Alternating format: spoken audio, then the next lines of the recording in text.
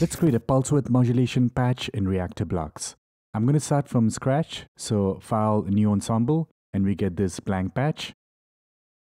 I'll close the panel view and we'll just work with the patching view. Let's go into Bento Box and bring in the oscillator. We need an LFO, so bring that in. We're going to need a VCA, so let's bring that in as well.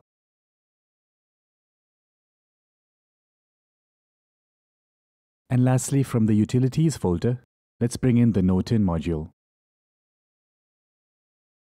We don't need these inputs, so I'll go ahead and delete that. Alright, so let's now start patching. Let's take the Note-In pitch output and plug that into the pitch input on the oscillator. Let's take the gate out and plug it into the Mod A on the VCA. We're going to use the pulse output of the oscillator, so let's take that output and plug it into the input on the VCA. And then finally, the VCA is going to go to the main output.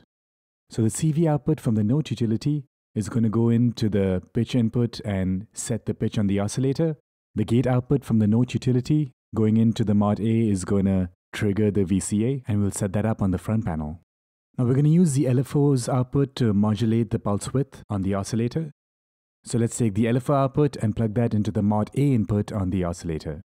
Now we want to see what's happening here, so we can use the scope module.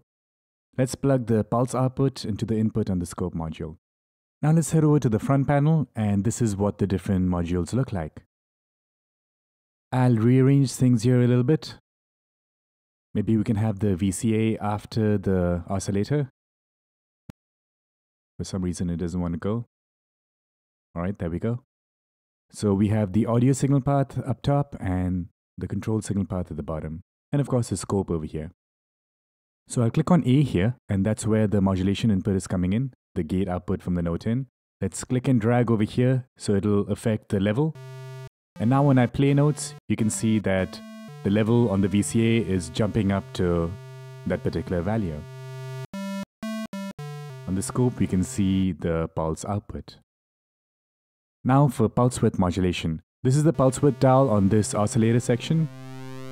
We can manually adjust it.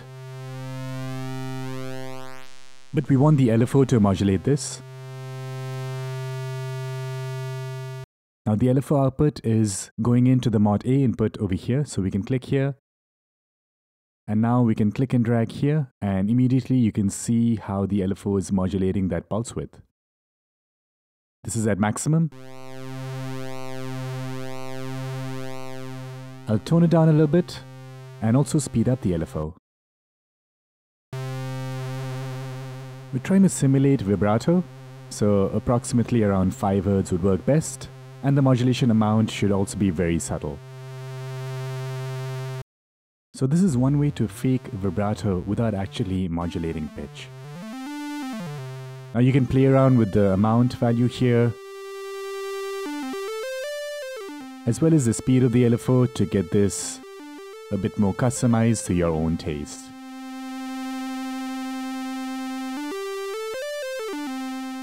Alright, so that's our pulse width modulation patch.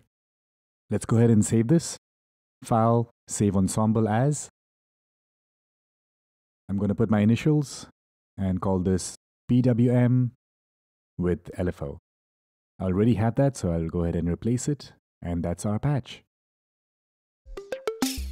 I hope that was helpful, and please stay tuned for more Reaktor Blocks patching.